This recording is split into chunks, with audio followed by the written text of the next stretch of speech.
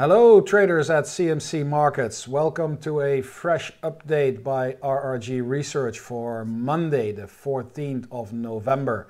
And I am recording it on Friday morning the 11th, just before the market opens.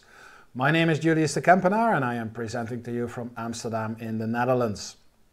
Let's start this overview, this update, with a look at the rotations for world indexes, world indices.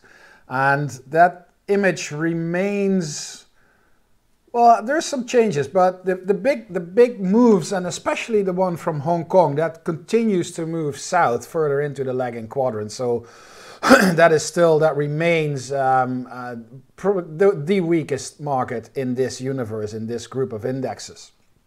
And what we also see is that the American NASDAQ index, the NDX, is following suit into that lagging quadrant. I'm actually going to blow this up a little bit because we know that Hong Kong is down in the south. And then you can see that rotation by the NASDAQ further into lagging. You can also see that the S&P, we're comparing this to the MSCI World Index. And obviously the US market and the S&P is a very big chunk of the MSCI World. So what you will usually see is that the S&P or American markets in general are remaining very close to the benchmark because they are a big part of the benchmark. But the heading of that tail is negative. It's losing on both scales on this weekly charts. And the big picture that you see here is that especially the European indexes like the DAX and the Stoxx and the CAC, they are moving into that northeastern direction, and that is a good sign. So reading from this chart, I sort of immediately gauge that Europe is outperforming, is doing better than the US, especially if you look at the NASDAQ and the S&P, and then the Dow Jones Industrials is kind of the exception because that's going the other way, which you can make the story here that the Dow Jones 30 are obviously the 30 biggest stocks in America, that bigger segment is doing really well, and the broader markets, and especially NASDAQ's not really a technology sector, but it's very tech driven, are doing not so well. So that's the big image that you get from this weekly picture, from this weekly RRG. If we zoom that into the daily, we got a bit of a change going on, and as I'm recording this, you can see that the last observations are making quite, sharp hooks, and that is always a difficult situation because you need a little bit more information. You need a few more observations, a few more days of trading to be able to tell whether that is really a change of direction for those tails or just a little blip. Sometimes they give these little blips. But if we take it as it comes right now, you can see that the ones that were doing not so well, so the NASDAQ has picked up here. The S&P, you can see that last observation just picked up. And you can also see that the Dow, which was doing very well on the weekly, has just hooked around. You can see that the DAX is doing that. The Stoxx is doing the same. You can see if I blow that up here, that last day is really weak compared to what's going on in the US.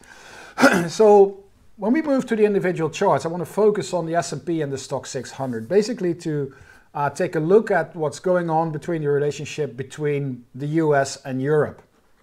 So if we start with that weekly chart for the S&P 500, I think that it's very clear that we're still in that downtrend. If you look at price, then we've got clear lower highs and clear lower lows. That signals a downtrend. That is a downtrend. We're currently moving up within the boundaries of that falling trend. And as you can see, there's still quite some room to move. If you look at the relative strength, the RRG lines versus the MSCI World Index, you can see that the S&P is still above. So it's still, in the long term, still outperforming the world. And it's on the right-hand side of that RRG plot. But the line is coming down. Both lines are coming down, which means that it is at a negative heading. That's what you saw on that weekly RRG. Now I'm going to jump to the weekly for the stocks. I'm going to skip the daily for a moment. I'm going to move to the weekly chart for the stocks. And what you can see here is that the comparable downtrend that we have seen in the S&P 500 in the Stoxx 600 is getting broken. It's on the way of getting broken. That is clearly a benefit, a plus for stocks over the S&P. So a benefit for Europe over America. And you can see that back in the RRG lines. You saw that the RRG lines on the S&P, they were moving lower. And you can see that the RRG lines here on the European Stoxx Index, they're moving higher. So that's the opposite direction. That indicates that Europe is getting stronger than America. And if we now move to the daily version of those charts, and we have the S&P daily chart here, and you can see that that improvement is definitely there. You can see this little hook here. That is what causing the tip of that tail on the RRG to hook back up. And on the price chart, you see that the S&P is taking out that 3,900 level. That is a good sign. However, there is overhead resistance waiting already around 4,100. So there is definitely some upside, but we need to take into account that we're still in that longer term downtrend, which could keep the rally for the S&P under wraps.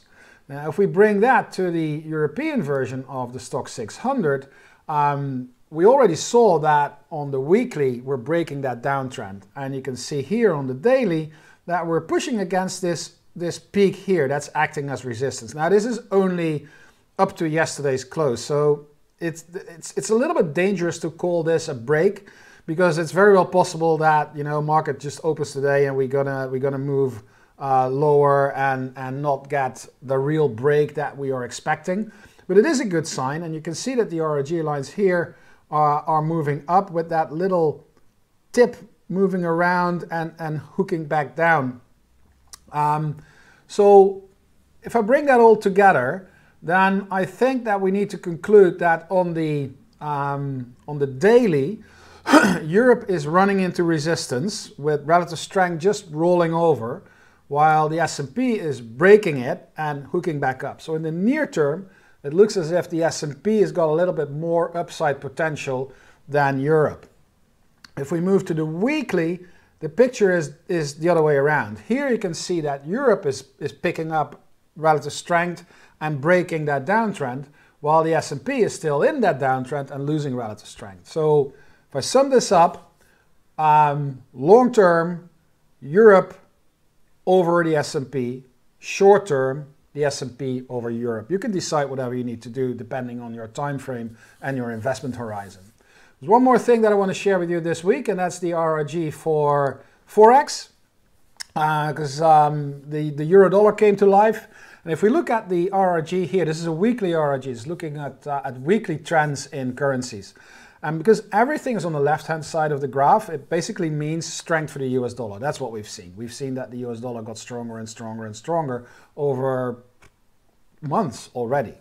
Now, these tails here are turning back up. So they're moving generally in a positive RRG heading. They're all pointing to that northeastern direction, pretty much led by the euro here. So that indicates that the dollar is getting a bit weaker. It's still long-term very strong, because this is the US dollar. It's on the right-hand side.